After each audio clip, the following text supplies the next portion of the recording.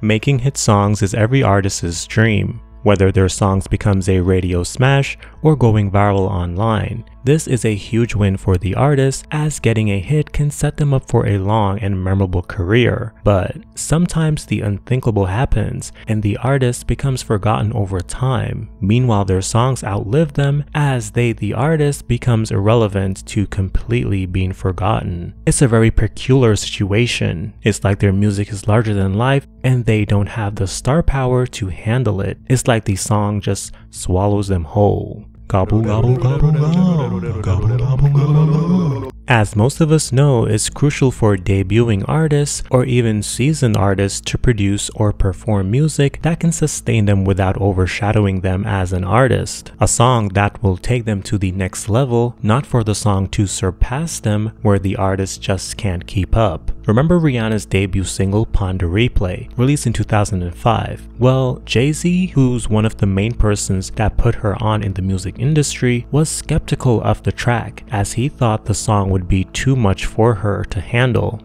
She walked into the office and, I heard the record and I was really afraid of the record. It was so big that I thought the record would be bigger than her. Right. I thought the record, she would be the Pon De Replay girl. Forever.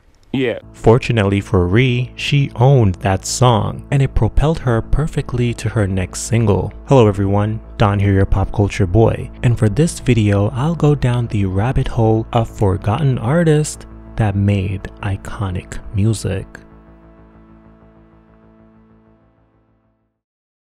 Mario Winans. If you're wondering who Mario Winans is, you probably know him, you just probably forgot about him. Mario is a singer, songwriter, and producer that got mainstream attention in the early 2000s, who's popularly known for singing I Don't Wanna Know, released in 2004. Oh, baby, I don't wanna know. I Don't Wanna Know samples 1987's Bodosia by Irish singer Enya. And if you're also wondering, I've heard that sound in another song before. Yes, the sound was also sampled by Fugees' 1996 hit single, Ready or Not. And in 2022, The Weeknd covered the track on Metro Booming's Creeping. Released under Bad Boy, owned by Brother I'll Steal All Your Publishing and trap you in a recording deal and have you looking for BBCs on the internet, allegedly.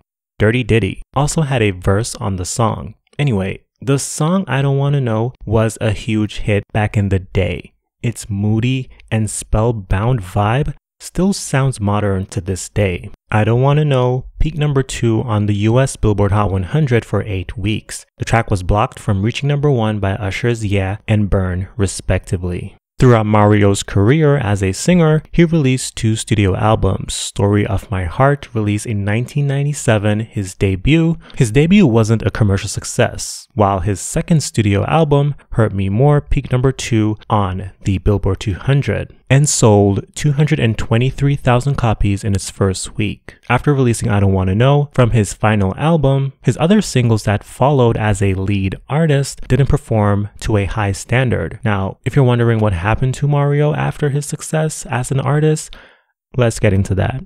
In 2016, Mario Winans pled guilty to tax evasion in a New Jersey courtroom. Prosecutors say he earned more than $2.8 million during the years he didn't file his tax returns. He was ordered to pay the IRS more than $400,000. During the case, an attorney for Winans said he understands he made a mistake and wants to make things right. Mario initially faced up to 2 years in federal prison for failing to file his tax returns. Instead of prison time, Judge Salas sentenced him to 5 years probation, 500 hours of community service at a boys' music school in Newark, pay $434,968 in restitution, and seek mental health treatment.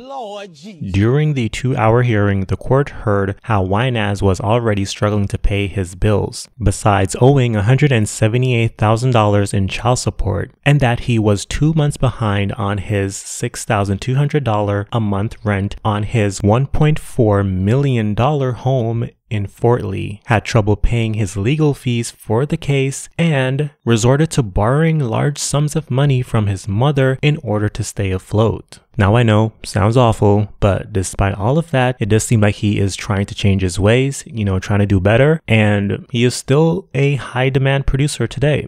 Before sister duo Chloe x Halle, we had Brick and Lace. I know that's kind of a stretch because they are completely different music-wise, but for the sake of this video, that's what I'm going with. In the mid to late 2000s, we had a lot of dancehall artists hitting the mainstream, including the sister duo Brick and Lace, who gained worldwide attention from their song Love is Wicked.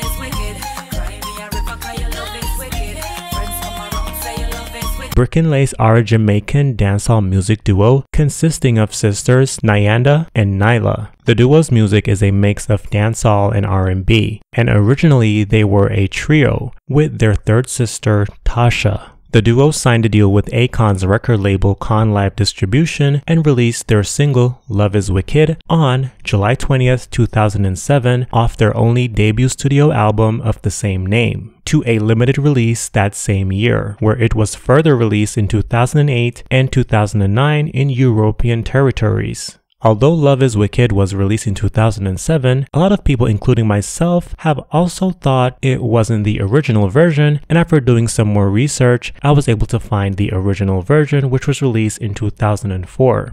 The 2004 version is more on par with the instrumentals or the rhythm for the Diwali rhythm, which I made a video about back when I just started making videos on YouTube. The official version sounds like the rhythm was recreated using a more natural sounding instruments, and I've always felt like it sounds a lot more tame when compared to the 2004 version, which was played a lot on the radio. I still like that version more because it sounds a lot more authentic.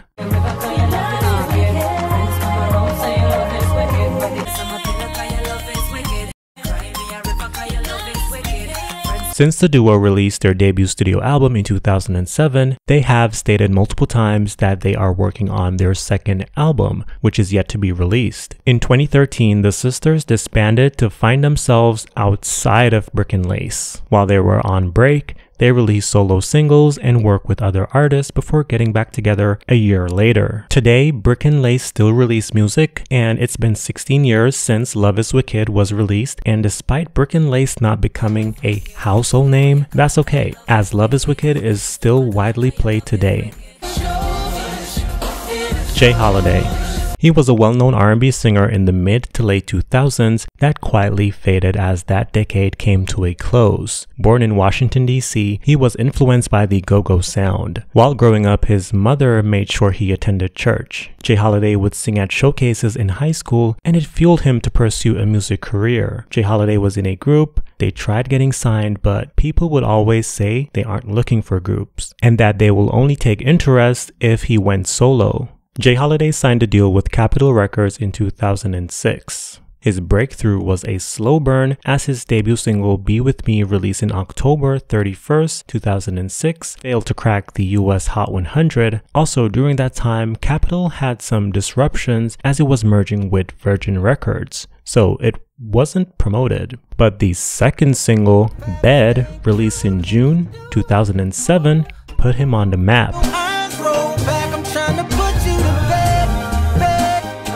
Written by The Dream, Bed was originally to be recorded by Chris Brown, but after it was given to Jay Holiday, Chris wanted to at least be featured on the track, as he said the track wouldn't have a chance of going #1 without him. Bed debuted on the US Billboard Hot 100 at number 89 and peaked at number 5. The song also went #1 on the Hot R&B Hip Hop Songs chart, and it stayed there for 5 weeks at number 1. Jay Holiday's debut studio album was released in October 2007. Back Off My Lack. The project debuted at number 5 on the Billboard 200, selling 105,000 copies in its first week. When it came time to release Jay Holiday's second studio album, Round 2, which came out in 2009 after the release of the lead and only single off the album, I'm Yours, which came out the previous year, in an interview with BET, Jay Holiday revealed that they didn't want to support the project because he and the label didn't see eye to eye. Also, the label refusing to fund the photo shoot for the album, causing him to fund the shoot himself. Round 2 sold 55,000 copies in its first week and debuted at number 4 on the Billboard 200. After 2009, you didn't hear much about the R&B singer, as his third studio album got shelved after signing with Def Jam in 2010. In 2014, he finally released his third studio album, Guilty Conscience, through his own label, HMG, marking his first independent release, but nobody listened to it. Then in 2018, out of nowhere, the singer would release a video on the internet calling out SZA, Beyonce, and Cardi B for putting out music that attacked black men and getting nominated at the Grammys for said music. So apparently, man, the black men still losing to the women. I get it. No disrespect. I was raised by a woman. I have 2 older sisters, man. I have absolute all respect for black women. But with that being said, understand this, man. Black men, African American men, men from the hood, we go through everything to make sure that who we care about are taken care of. We don't swing our dicks around. We don't do all this bullshit to be seen. I could be that nigga over here niggas up. I know a whole bunch of little bitch ass niggas that sing that I could call their ass the fuck out, but I don't. And understand this. I got daughters, man. Cardi, Beyonce, SZA, all y'all motherfuckers, stop using that fucking pain to make it okay to say some bullshit on your record and get nominated for a Grammy for going through some bullshit. Cause so have I, as a black mother. Now, at the time, lots of people, including myself, was like, Jay Holiday, is that you? I know that ain't who I think it is. And recently, the artist also went viral while performing on stage for looking like this. Was that you?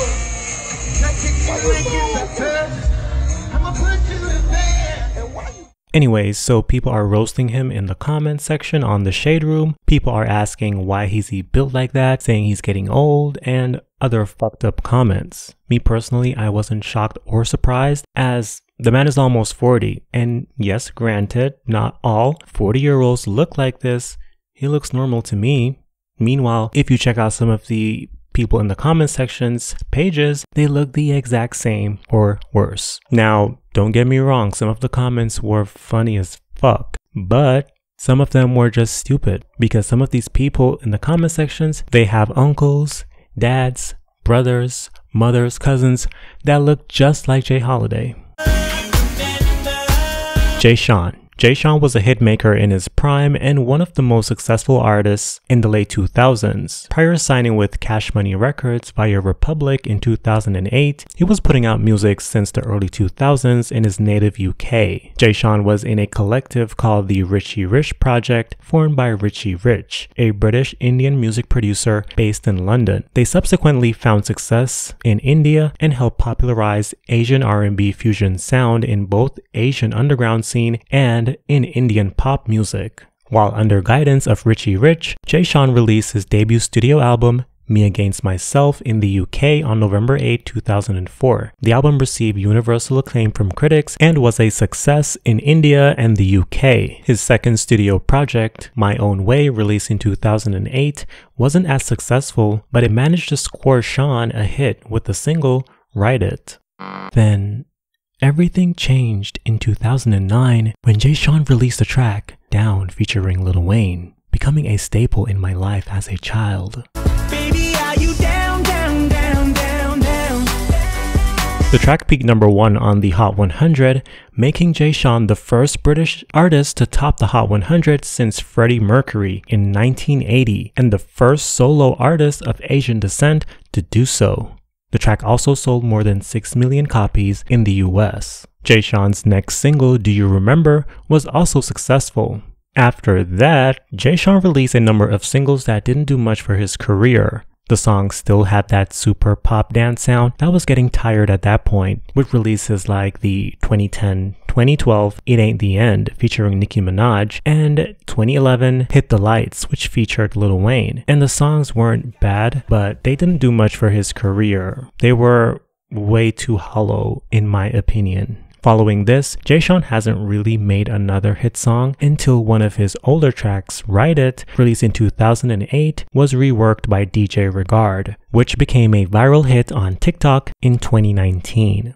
Thank you so much for watching this video. Let me know what you think about this topic in the comments, and let me know if you would like a part 2. So if you want a part 2, also like the video and leave a comment, because I initially wanted to feature 10 different artists, but I was like, you know what, I'm gonna stop here. I had this artist and that artist, but let me know if you want part 2.